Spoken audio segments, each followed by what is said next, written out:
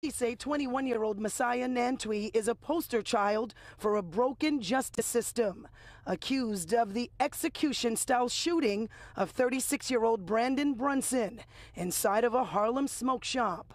The shooting was caught on surveillance video, too graphic to show in its entirety, so we are stopping it right there.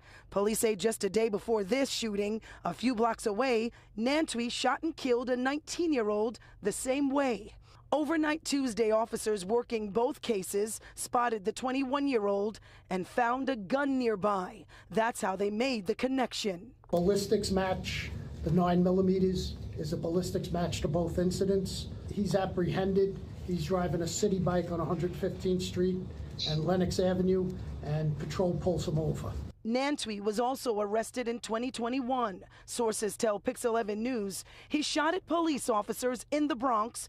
During the confrontation, officers were not hit, but they returned fire. Nantwi was hit several times. He was arrested and charged with attempted murder of a police officer, but posted bail and was released pending the case. Police believe both shootings in Harlem were gang-related. We tried to speak with Brunson's family, but a neighbor said they moved out of the building. She remembers seeing him in passing. It's bad.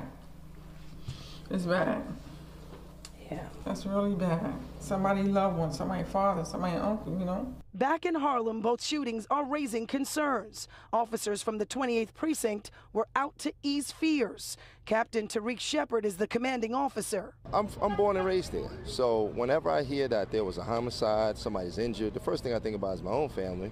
And then I also can understand and be empathetic with people who lose family members to violence in Harlem, because my own family lives here. And I've been dealing with this my whole life. Nantwi was charged with 2 counts of murder and criminal possession of a weapon.